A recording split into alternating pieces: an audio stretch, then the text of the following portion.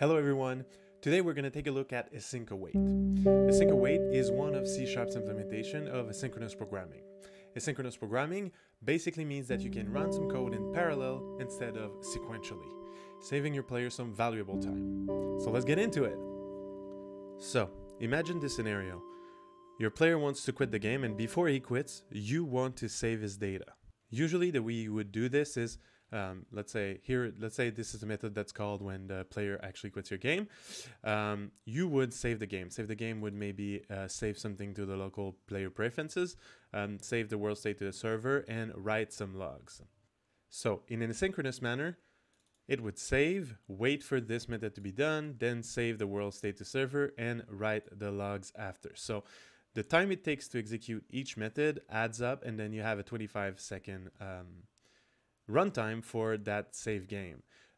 We can confirm that quickly by checking into the Unity editor. So here I have a synchronous script on this, and if I start the game, you will see with the numbers that 1, 1, 2, 2, 3, 3 pattern, because we start by saving the player pref, then we wait for it to be done, start the second one, wait for it to be done, start the third, wait for it to be done, and then the fourth.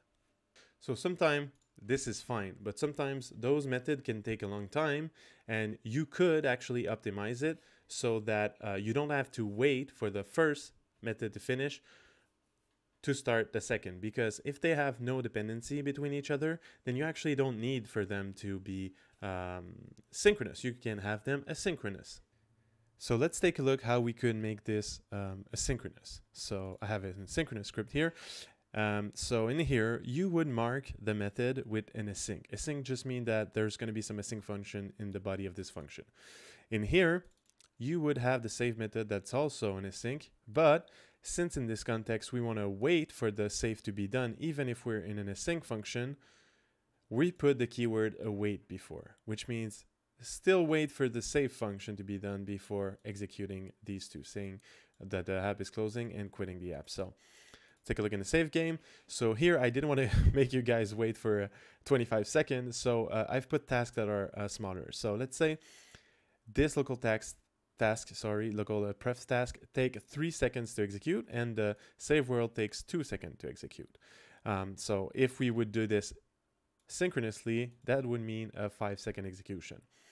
But in this case, we're doing it in an async function, and these are marked as async. So when we write this, they're gonna run in parallel. So that means that our time is cut, our waiting time is cut by, it's defined by the longest task to execute. In our case, it's the 3-second task. This is the longest. So when we say here, wait for these two tasks to be done, it's gonna wait for the longest task to be done, the 3 seconds, and then it's gonna write to the logs, gonna wait for it to be done, and then it's gonna return. So we're gonna have waited 5 seconds instead of waiting 3 here, 2 here, and then 2 here, which would have been 7 seconds. So we cut down on time, and we can prove it by going into Unity. So in Unity here, I'm gonna deactivate my synchronous and activate my asynchronous. We're gonna clear those logs, and we should see that the second task finished before the first one. So 1, 2, this is finished, and then the third one finished, and then we have that everything is saved. That also takes 2 seconds, and then we close the app.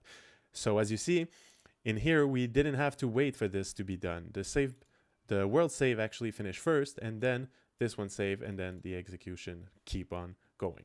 I hope it helped you see the value of asynchronous programming. In Unity, this is one way of optimizing your code by running heavy functions that don't have dependency between each other in parallel. If this video helped you, don't forget to like, subscribe, and click on that notification bell. Thank you for watching, and I'll see you in the next video. Bye-bye!